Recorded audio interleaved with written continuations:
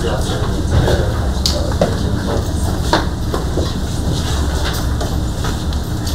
we're going to continue talking about sulfur chemistry now. And when we left off, I think we left off talking about sulfonium ions. And so now let's talk about substitution processes of sulfur. And I want to compare these three classes of sulfur functional groups: sulfonyl chlorides, sulfonyl chlorides, and sulfonyl chlorides. And there's a huge difference in rates in terms of the rate at which you substitute these. Of course, in this case, chloride would be the group that gets substituted the fastest. So we're talking about rates of substitution of the chlorine atom in these cases. And the lower the oxidation state, the faster you will substitute. Or conversely, the more of those oxo-ligands you have on there, the slower you want to substitute. So let's talk about the mechanisms for substitution.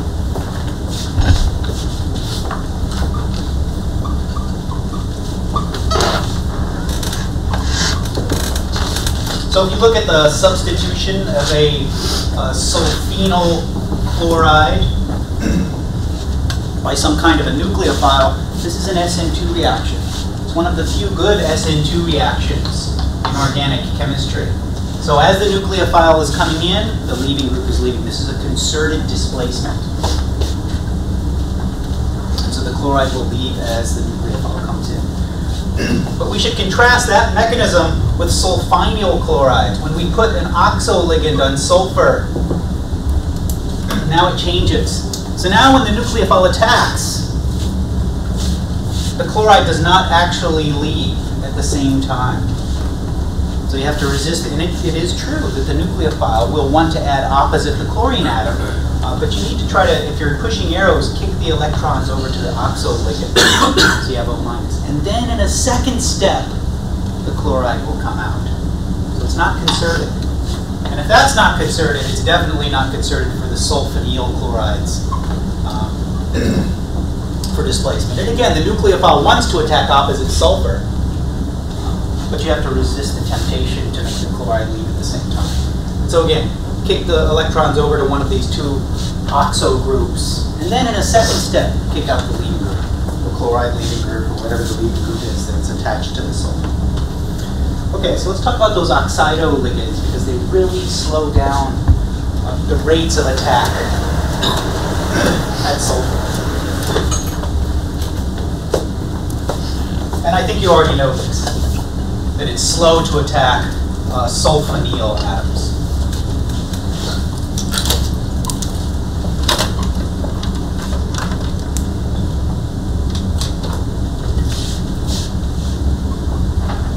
So sometime back in your sophomore organic chemistry class, you learned about making tosylate leaving groups and mesylate leaving groups. If you have an alcohol and you want to make it leave, you don't want to just add acid to turn the OH into a leaving group. You make the tosylate. And when you do that, the magic is that when you treat this with a nucleophile, you don't see attack at the sulfonyl. That's very hard. So it's very hard to get nucleophiles to attack here, and that's why you make a sulfonate. So when you make a bond to carbon, what happens is you attack here on carbon. So it's very hard to attack sulfur. Right? It becomes easier to do SN2 reactions, which are generally lousy. Just to help you to further home in on that point, let's take a look at this reagent called sulfuryl chloride. That's not thionyl chloride. This is nothing like thionyl chloride. This is called sulfuryl chloride. So probably more than half of you in here have used thionyl chloride for some reagent to make acid chlorides or convert alcohols into chlorides. But this you don't use to make chlorides. It would be very unusual. I can think of one reaction where that's used for that. So when you treat sulfuryl chloride with nucleophiles, this acts as a chlorinating agent. It's like the equivalent of chlorine gas. Nucleophiles, again, it's very hard, or at least it's easier to attack here on the chlorine atom than it is to attack its sulfur. It's not impossible to attack its sulfur. So generally what you see is some sort of a chlorination reaction, and you blow out sulfur dioxide gas. And you end up chlorinating, doing an electrochlorination of your nucleophile. Okay, so it's just not easy to attack sulfur when it's got those oxo-ligands on it. Let's draw up two common reactions. So you make it easier by having a chloride substituent on your sulfur. I want to contrast two different mechanisms for sulfonyl substitution. One that is totally obvious, and one that is not so obvious. So when you take tosyl chloride and pyridine, this is the most common set of conditions for converting alcohols into tosyl groups, into tosylic leaving groups. So I'm going to go ahead and draw out this.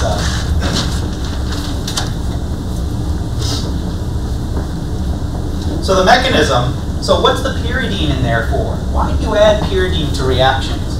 You don't add pyridine to reactions of alcohols to deprotonate alcohols. Right? If you want to deprotonate them and make alkoxides, you should use triethylamine or a stronger base. If you add pyridine to the reaction, you're putting it in there to pull off protons from strong acids. Pyridine's a weak base. So this is going to attack without being deprotonated by pyridine. And so you'll go through this trigonal bipyramidal intermediate when you kick some of the electrons over here to oxygen. It's kind of arbitrary which oxygen I choose.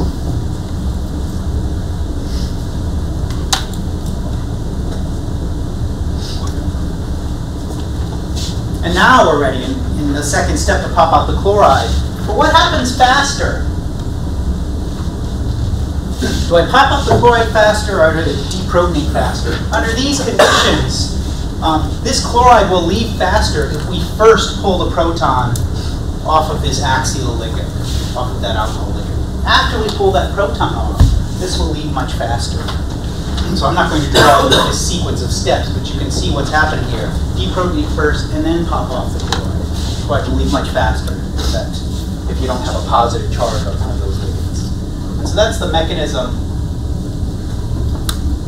for substitution to make a tosylate leaving group. There's another common leaving group that people use in organic chemistry, and that's mesylate leaving groups.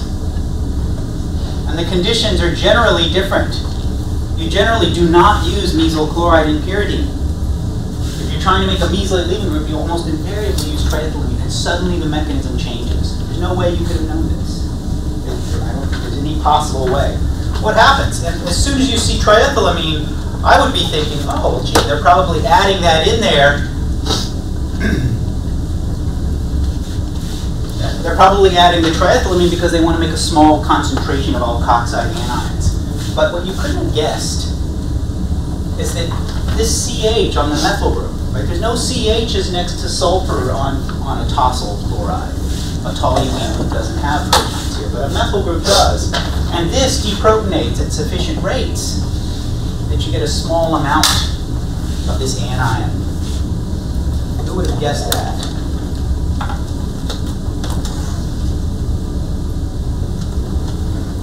Who would have guessed that it would be acidic enough for either the small amount of alkoxide that's floating around or triethylamine to pull that proton off? And now what happens is that chloride leaves very quickly to generate an intermediate called a sulfene intermediate.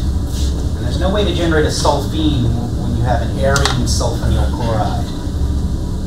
It's planar, and there's still a tendency for things to attack in this reaction mixture. And now your alcohol that's floating around in here can attack this sulfene, and it can attack from either face. So we attack that sulfene. We now push the electrons back over. It's kind of like the transition state's kind of like the reverse of the chloride leaving. So now,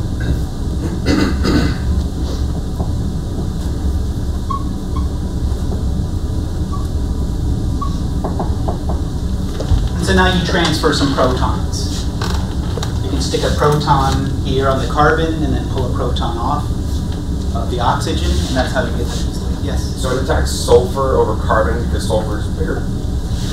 It attacks sulfur over carbon. Yeah, instead of attacking going pi stars, as you mean because the LUMO is bigger on sulfur? Yeah. Okay, so it's not because it's a larger atom. No, I don't know.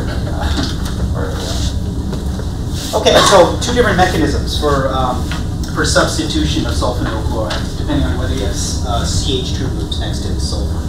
So tall groups don't have that. Okay, so topsoil chloride does react relatively good electrophile, but I want to talk about a really, really good electrophile now, and fast rates of substitution.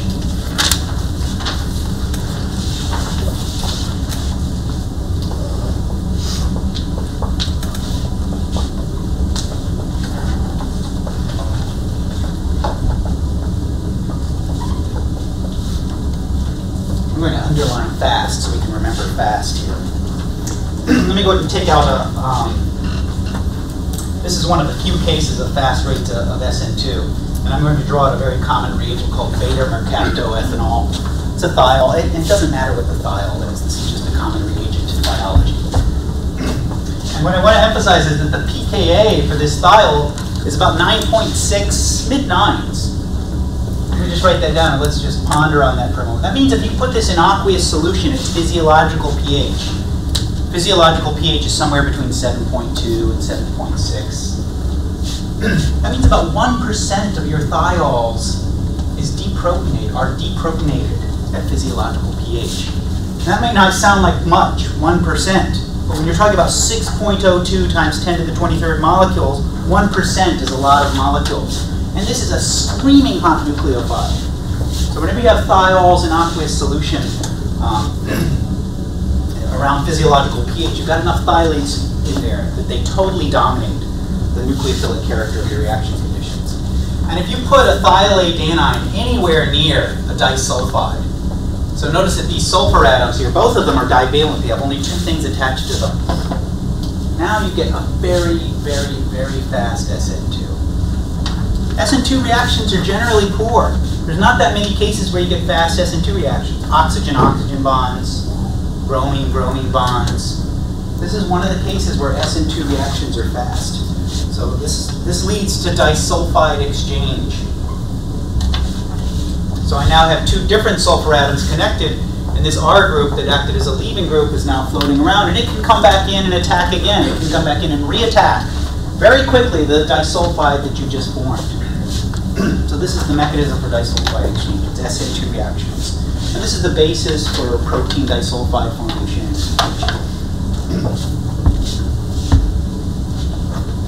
So I want to contrast what happens when you replace carbon with sulfur. I think all of you know that there are no reactions anywhere in which you take a nucleophile and you displace. Let me put this with a dashed arrow because I don't want to pretend like that's any good. There's no reactions where you displace a hydroxide through an SN2 type mechanism. That's not to say that hydroxide can't act as a leaving group. If I put a carbon anion next to it, it can push it out. But there's no intermolecular collision-based displacement of hydroxide ions. But if I replace that with sulfur, let me try to organize this very, very carefully. This is called a sulfenic acid, and it's weird because you normally think of acids as having oxolipids like carboxylic acid, sulfonic acid. This is still called an acid. This is a sulfenic acid. And they're completely unstable. You can't isolate these. And the reason you can't isolate these is as soon as one sulfenic acid bounces into another, they displace hydroxide leaving groups. Hydroxide can act as a leaving group in an SN2 reaction. You can't stop this stuff from happening. And again, this has to do with the very fast reactivity of divalent sulfur. Now there's a proton transfer step I'm not going to draw, but there will be a proton here on this oxygen after you attack. I'm not going to show you the point of. The important point is it's very fast to attack divalent sulfur, super duper fast. And again, inconveniently fast because it means you can't work with sulfenic acids, they're too unstable.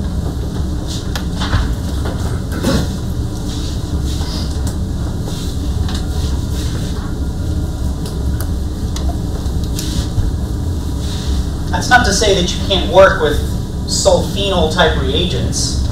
And so let me give you an example of a sulfenolating reagent.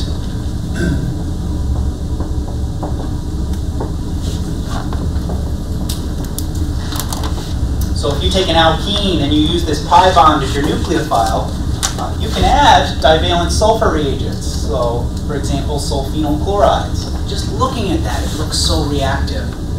But that sulfur-chlorine bond, right? If it's easy to displace hydroxide, imagine how easy this is to displace.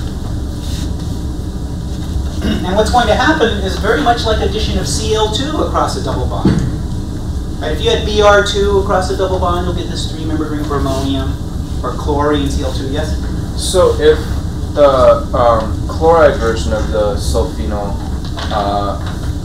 why is that stable with itself and the hydroxide is not? I think the chlorine just deactivates the lone pairs on here, so another sulfenol chloride can't pop out of the chloride. There could be some I have to think about it. Maybe it's a reversibility in equilibrium issue. Yeah, let me think about that before I answer that. Okay, so the mechanism. Of course, that's going to be fast. But there's lone pairs on the sulfur, so as this gets closer and closer to the double bond, these electrons will come back in. Until you'll get this 3-membered ring onium intermediate. So it's not an epoxide. You'd call that an episulfide. But there's a phenyl group on here, so it's not even an episulfide. We call this an episulfonium ion. Kind of a weird name. But it's kind of like the word epoxide. And as you might guess, it's very easy for things to open this back up. So that chloride that you have floating around in there can come back in and open up that episulfonium ion from the opposite phase. So this is kind of like epoxide chemistry. And this can be reversible.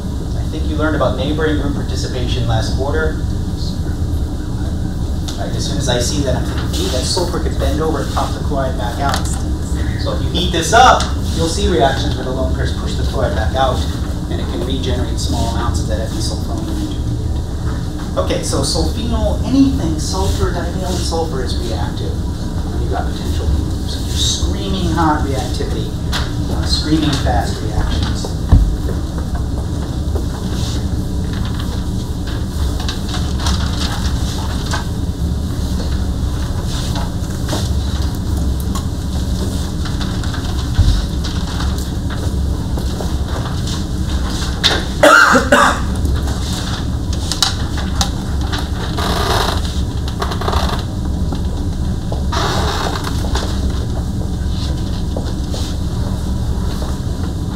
If you're from the UK, this F might bother you because people in the UK put pH, sulfurate, sulfur. Forget that. Okay, let's go ahead and draw out more reactions of those lone pairs on sulfur, so we can get a sense for how you can do substitution reactions via sulfurane intermediates.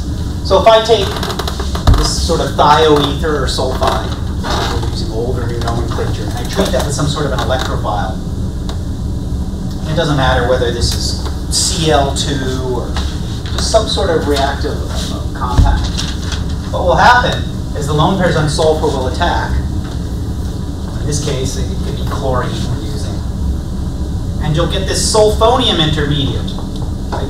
3 things attached to sulfur, I'm going to call that a sulfonium intermediate. I don't really need to specify what those alkyl groups are. And I'm going to draw that lone pair in there just so we can remember that there's still a lone pair in sulfur. That's kind of tetrahedral. It's pyramidal. And so whatever this X group is can come back in. And it doesn't have to be the leading group, but any other nucleophilic group can now come back in and attack the sulfur. And you have to resist the temptation to do an SN2 reaction with the chlorine. It's not to say that X can't replace the chlorine, but it's not in one step. You'll generate this intermediate that has 2 axial groups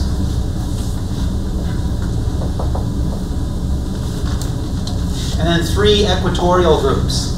And this is called a sulfurane intermediate. So resist the temptation to do an SN2 and generate an intermediate like this. If you want to make the chloride leave, do that in a second step. Right? If you want the chloride to leave and remake a sulfonium intermediate, it's not conservative in the second step. And there's nothing weird about this intermediate. It's perfectly fine. If you buy sulfur tetrafluoride gas, can't imagine you'll be buying that anytime soon, but it looks just like that sulfurane intermediate. You can buy sulfurane intermediates from Aldrich. There's nothing weird about this. So don't feel like you have to make the leading group leave as the nucleophile is attacking that sulfurane. This turns out to be, these types of sulfurane intermediates turn out to be very common sulfur chemistry. And so let's go ahead and take an example where those are common.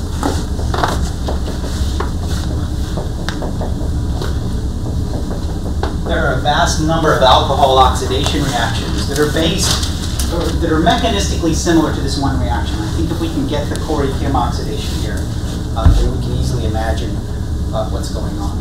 So I'm going to go ahead and start off here with dimethyl sulfide. That's the key reagent here, and of course Chem oxidation. Now the other reagent that you add is N-chlorosuccinimide. So there's a weak hetero-atom bond there. You're going to attack the chlorine atom. It's kind of like what I showed you over there. So there's this initial step when you chlorinate the sulfide lone pair. And we make this chlorosulfonium intermediate. Sulfur with 3 things as a sulfonium. And so now the issue is what happens next? If you don't have anything else present or add anything else, you can kind of imagine that this succinimide anion can come back in and attack from the top. But if you're clever, you'll add some sort of an alcohol in this reaction. And that's what makes it the Chem oxidation. Some alcohol that has alpha hydrogens that can be removed so that the alcohol can be oxidized. So now what happens is your nucleophile comes in and adds.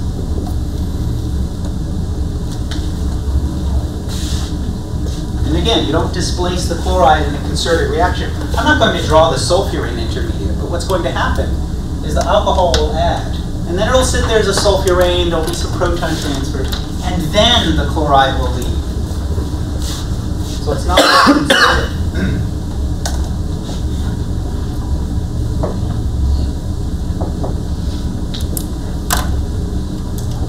And I'm going to be very careful. So if this were isopropanol or some secondary alcohol, I'm going to be very careful here to draw out some of these substituents.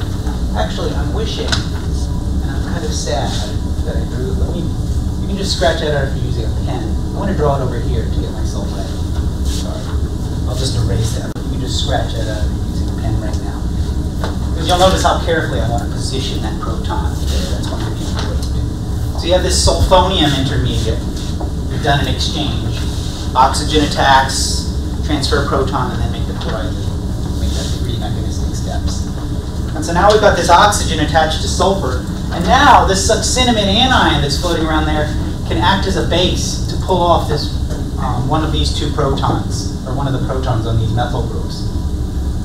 Who would have thought that? If you just take trimethyl sulfonium, the pKa is very low. We'll talk about that shortly. So it's very easy to pull these protons off. And when you do that,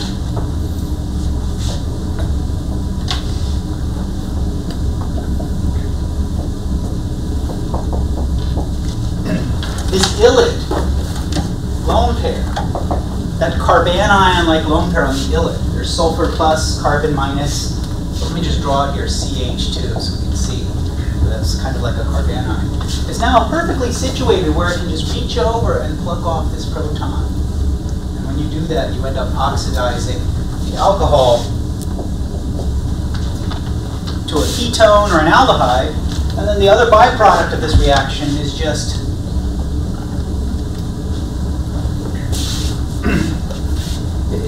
this dimethyl sulfide that we started with. Okay, this is the Chem oxidation. This is the key step. May not be obvious to you, but that's a paracyclic reaction called a retroline reaction. That's the next thing we're going to talk about in the class. We have 4 classes of paracyclic reactions. How come it wouldn't just pop into a double bond? Over the electrons? I'm sorry, I missed the. How come they wouldn't form a double bond? We have a negative charge and we also have a double bond. She's referring to the ylide. Yes. Up here. Oh, You mean how much? Why would that just bend over like that? Form a double bond. Oh, that's a resonance structure. In other words, how important is this resonance structure where Is it just not where it stable looks like that, this? or- You know, it's a resonance structure. You could use this resonance structure to do exactly the same arrow motion. You know, there's not a lot of pi character here to the between second and third row atoms, but if you wanted, you could draw this resonance structure and do the same. Right? But it'll still do that. It won't. Yeah, it's the same reaction, just we'd be drawing a different resonance. Okay, so that's the Corey-Kim oxidation. There's a much more common, I don't think any of you have ever used the Corey-Kim oxidation or are likely to. There's a much milder, super ultra mild version of this reaction called the Swearn oxidation, which is more widely used. And it's basically the same reaction. It's just a slicker way of generating this chlorosulfonium intermediate. So instead of using stinky dimethyl sulfide, which you kind of can't avoid it, because it appears at the end, you start off with DMSO, which is a common solvent in the lab. Right? It's not this volatile dimethyl sulfide. So you start off with dimethyl sulfoxide, common solvent, and we add a super powerful electrophile called oxalyl chloride. And we draw oxalyl chloride here for you. That's oxalyl chloride. And we've already talked about in the Pummer reaction how nucleophilic those oxygens can be toward positively charged electrophiles. So there's a lot of partial positive charge on those carbons, and I'm kind of wishing that I had drawn the O- and S+ here, but you get the idea. The whole point behind adding, let me first draw the key chlorosulfonium intermediate that you generate. It's the same chlorosulfonium intermediate that we drew with the Corey-Kim oxidation. But it's kind of slick how you generate that.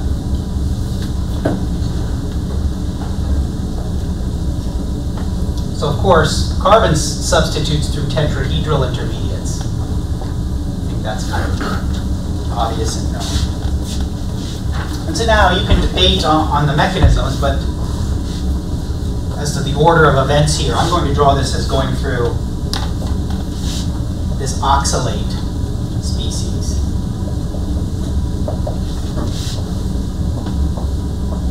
Because we know it's easy to substitute acid chlorides. And so now this decomposes. And what did I just do here? I left off my, I've got the chloride here. And I'm going to add back in to make a sulfurane intermediate.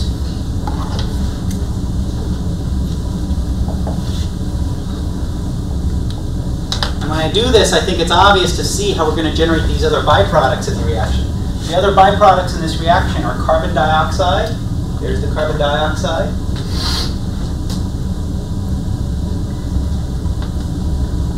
Carbon monoxide and chloride anide. So let me just draw those byproducts here. Chloride, carbon monoxide, and carbon dioxide.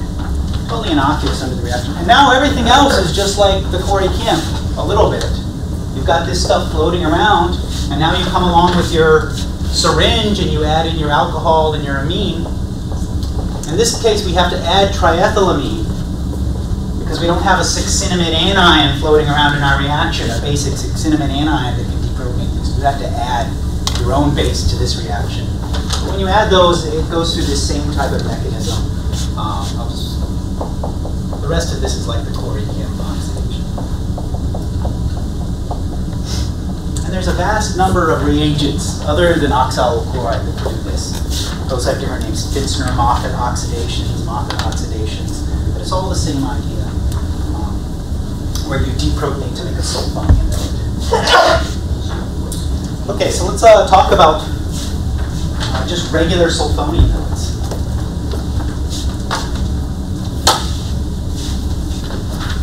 Sulfonium, that means sulfur with 3 things attached to it and a positive charge. Just like an oxonium is oxygen with 3 things attached to it.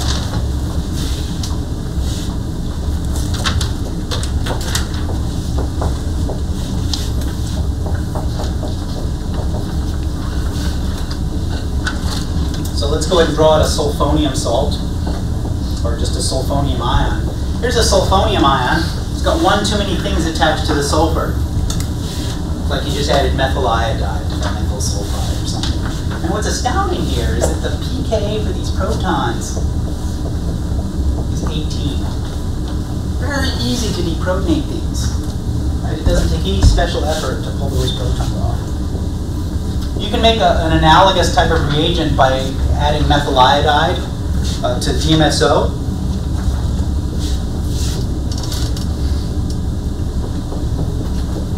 And then if you deprotonate that, we add methyl-iodide to DMSO, you'll also end up with a positive charge of sulfur. And if you deprotonate that, you'll end up with this sulfoxonium ylide. So this is a sulfonium ylide. And I didn't draw the ylide. I'll draw it on this side. Now it's an ylide. There's a plus and a minus. Now over here, this is a sulfoxonium ylide.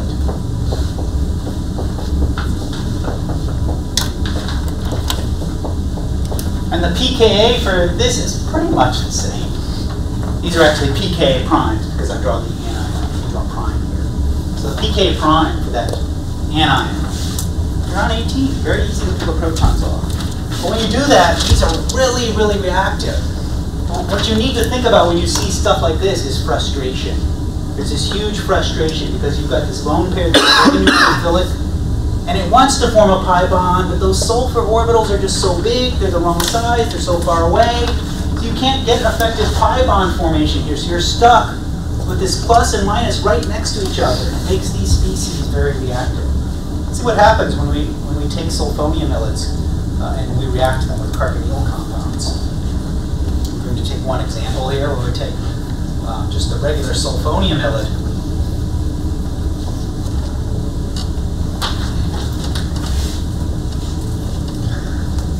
You take trimethyl sulfonium ion, you deprotonate it as like sodium hydride. And now this carbanion lone pair here, let me just draw the CH2 group there so you can see, will come in and attack carbonyl groups.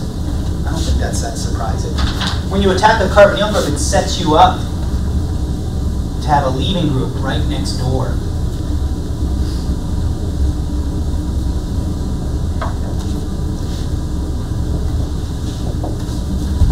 So now I've got this new carbon-carbon bond, and I've got this alkoxide O minus. And right next door to that, I've got a leaving group now.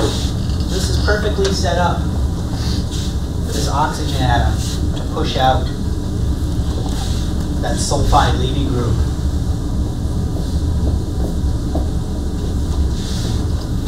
So that you get an epoxide. This is a standard way to make an epoxide. It's 1,2 addition of sulfonium ylides. Is it critical that your alpha carbons are saturated? No. It's not. So you're going forward.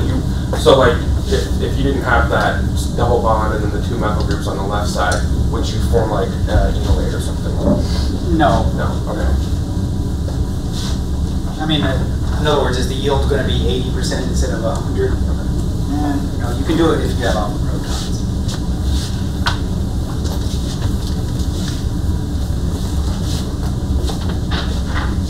Okay, let's contrast it. I don't think you could have ever guessed this difference in reactivity.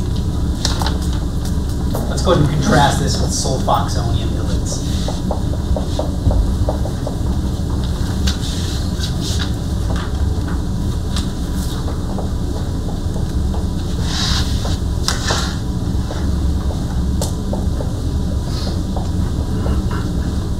So again, if you take DMSO and you alkylate it with methyl iodide, you get trimethyl sulfoxonium iodide. And then if you deprotonate that, you can make the ylide. There's the ylide. And it looks kind of like the sulfonium ylide. And it can attack the carbonyl just like the sulfonium ylide. And there's no way you could have known this, but that is readily reversible. So I'm going to draw that reverse reaction. In other words, it's just slow enough. Slow enough for the O minus to push out the DMSO leaving group. But what happens is you end up getting the back reaction. So in other words, instead of doing an SN2 reaction, what happens is you pop that back out quickly. You couldn't have guessed that. There's no way you could have known that that would be fast. That this addition would be reversible and fast. And so eventually, this will come around and add into a conjugate addition reaction. I'm just going to leave the electrons right here on that alpha carbon instead of drawing the enol residue structure. so now it's just like attacking the carbonyl. You're set up with a nucleophilic lone pair and a leaving group.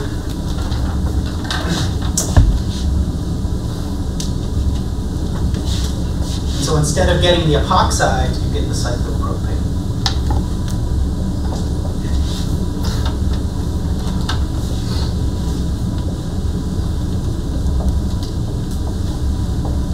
I'm going to draw one. I don't generally talk about synthetic applications here in this class, but I feel like this is kind of a dramatic one.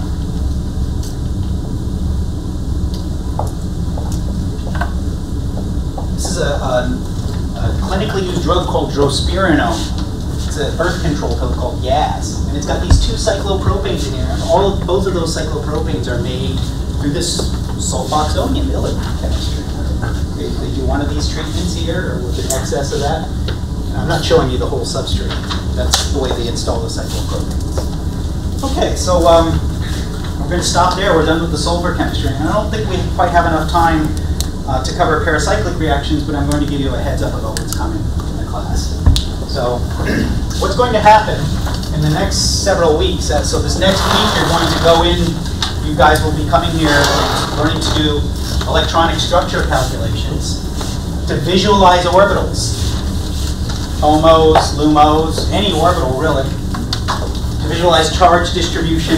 And one of the powers of being able to visualize orbitals is it's going to set you up to visualize 4 types of paracyclic reactions.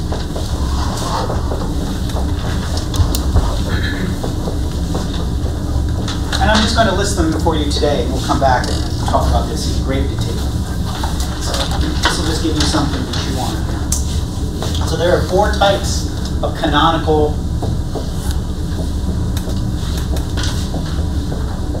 paracyclic reactions. And I think here's one that everybody knows. This is a very specific example of a cycloaddition. This is called the Diels-Alder reaction. And if you can understand the Diels-Alder reaction, you can understand all the other types of cycloaddition reactions. And when you push the arrows, I think everybody in here knows this. You have this sort of cyclic transition state where all of the pi electrons are engaged. So that's class 1 of the 4 types of paracyclic reactions.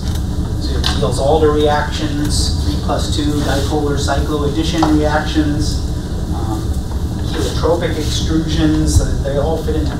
Now, the important point to this is if I do the arrow pushing backwards, I don't need to characterize that as a different type of reaction. It's really just a retro cycloaddition. We're going to consider the forward and the reverse reactions as the same reaction because they proceed through the same transition state. So the second type of paracyclic reaction of the 4 canonical types is called a Nene reaction. And all I'm going to do with a Nene reaction is I'm going to replace one of these pi bonds in the diene with a sigma bond. Not to carbon, but to a proton. It's too slow to carbon. And so now I can push the arrows in exactly the same way.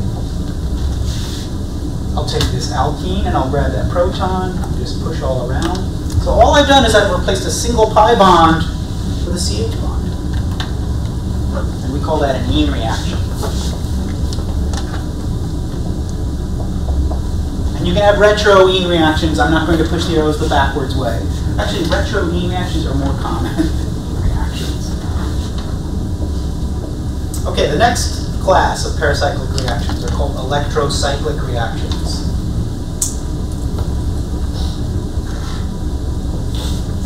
Electrocyclic reactions. So the first two components come together.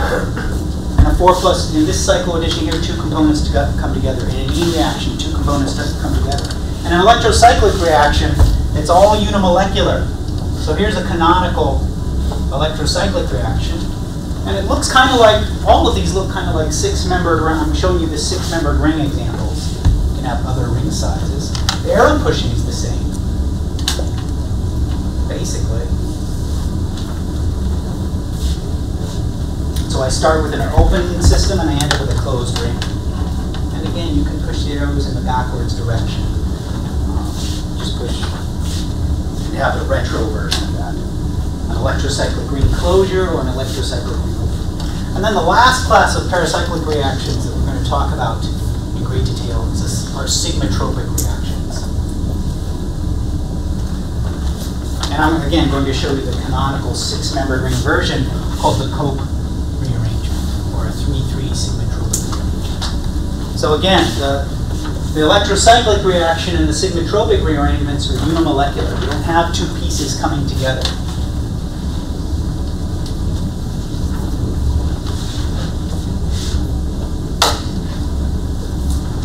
Now these aren't very interesting, but as soon as you add substituents to these, alkoxy groups, carbonyl groups, you're going to become very interested in issues like regiochemistry or the speed of the reaction. And that's where looking at the energies of the molecular orbitals, the HOMO and LUMO, will matter. And that's why looking at the shapes of the MO, where is the LUMO big? Or where is the LUMO small? Where is the HOMO big? That's when those things will matter to you. That's why doing electronic structural calculations is an easy way to get access to those when you can't just figure it out. Okay, so next week we're going to do electronic structural calculations, and then we'll come back and have more lectures. It's 4 classes or something.